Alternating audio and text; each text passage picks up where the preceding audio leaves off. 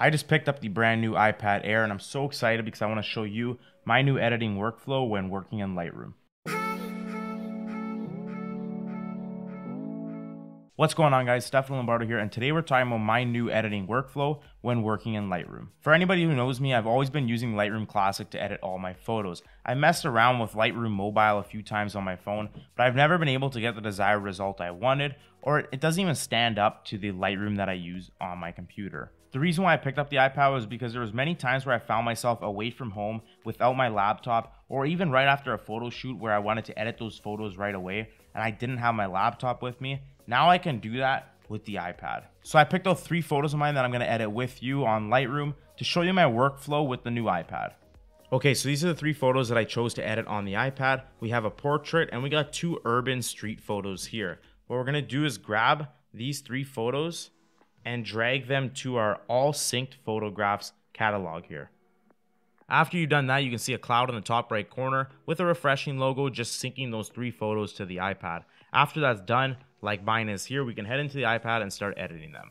If you're working solely on the iPad, you can get yourself one of these USB-C hubs and make them in all sizes and forms. This one has an SD card slot, a micro SD card slot, a USB-C port, and 3 USB slots. This means that I can import photos from my SSD or even my SD card straight out of my camera.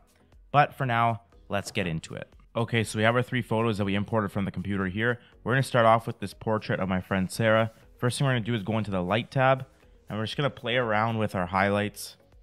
We're going to adjust our whites and our blacks to add some contrast and raise our shadows a little bit. And then we're going to go into the tone curve and just add a little bit of contrast with the tone curve as well. Bring up our blacks a little bit, our shadows. And we're just going to go into the color tab here, and we are going to make it a little bit warmer because it does come out cooler out of camera. And just like that. And then we're going to go into our color mix, and as you can see, there is a blue color cast on her shirt or on her sweater. And we're just going to get rid of that blue to make the sweater pure white. As you can see, if I turn it up, you can see the blue on there. And if I turn it right down, I desaturate the blue out of the sweater. I just want to adjust her skin tone just a little bit more red, just to make it a little bit more natural. And then we're going to go into our color grading tab, and this is like our split toning. And we're just going to add a little bit of greenish blue to the shadows.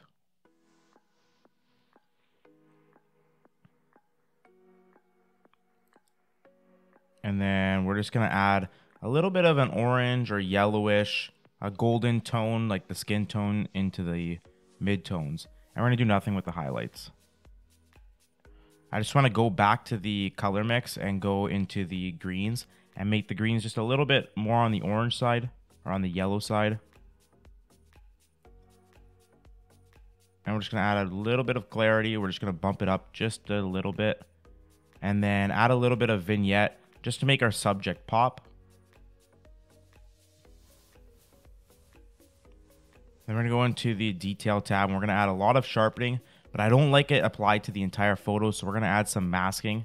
And to see what you're doing with the masking, just tap on the screen or hold on the screen and you can see exactly what you're masking.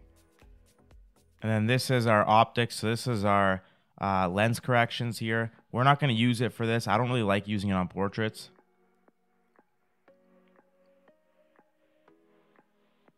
And then our last thing we're going to do is just crop it to Instagram. We're going to use 4x5.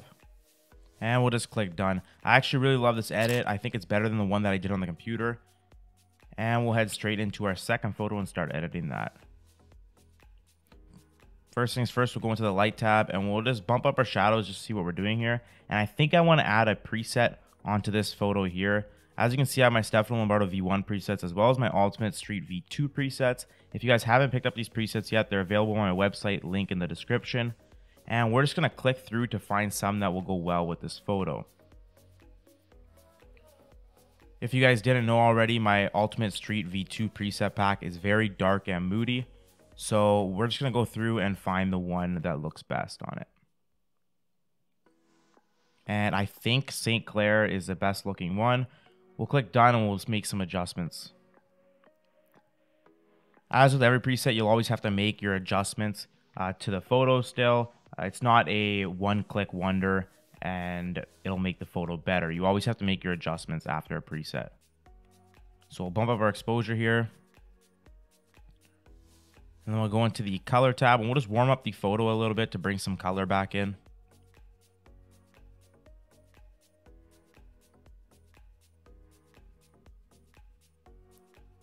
And then we'll go into our color mix.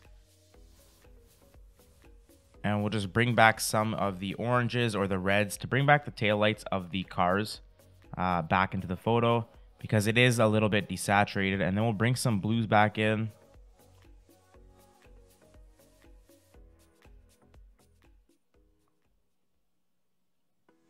And we're not going to add any vignette.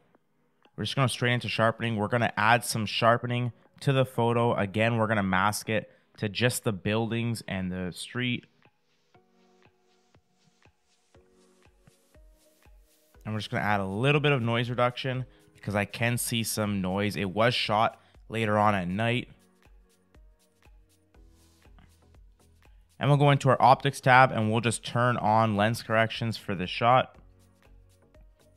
And then the last thing I want to do is crop it 4:5 for Instagram. And we'll click done. I actually really love this edit. Here's the before and after. And we'll head straight into our third photo.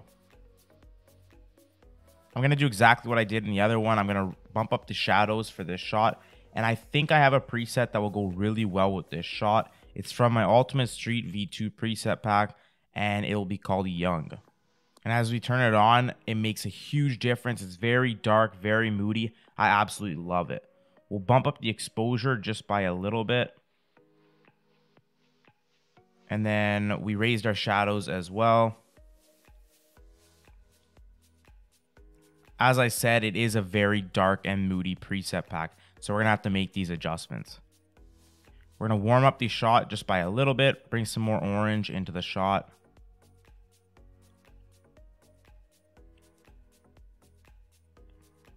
We're going to turn on lens corrections for this shot.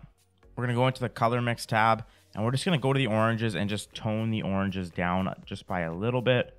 And then we're going to go into our color grading tab and we're just going to play around with the color here in the shadows. And I think I like it right there. Maybe just a little bit more green. Last thing I want to do is add sharpening again with the masking. Make sure that just the buildings are sharpened.